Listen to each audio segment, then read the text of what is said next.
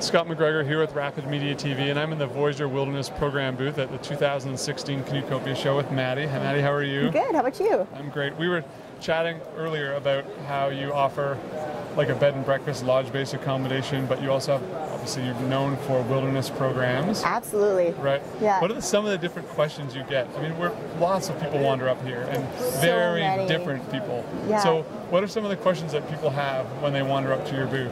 Yeah, absolutely. We get so many different people coming up to the booth, different ages, different cultures, different backgrounds, and different experiences, which is awesome to talk to. I guess the main thing to talk about, though, is that we are really the one-stop shop.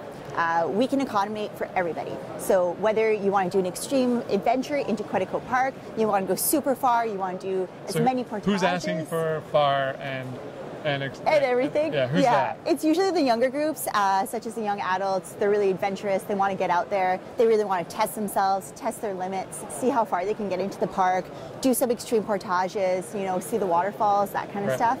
Maybe shoot the rapids, depending on their experience. And then we also have, you know, the older folks or people coming with their families that just want to do more of a leisurely trip. Just get out there, experience it, take their time, do some fishing along the way, maybe see some scenic things along the way like the pictographs, check that out. Or some of them even just want to stay on the island at our bed and breakfast, and they just want to do day trips from the island and just check it out and ease into it and ease into, you know, gaining more of an appreciation for getting into the wilderness and backpacking. It's kind of the same person, maybe just at different stages of life. Right. It's almost like a growing pattern. You're absolutely right. Yeah. Okay, so you obviously have some packages for each of those things. Just maybe pick one that would fit nicely into the more like go hard, go long category, and then how your other works on the other end of things. Yeah, absolutely. We can really customize it to whatever people want, and depending on their levels and kind of what their idea of their trip wants to be. One of my personal favorites to talk about is the 7-day, 6-night through Quetico Park.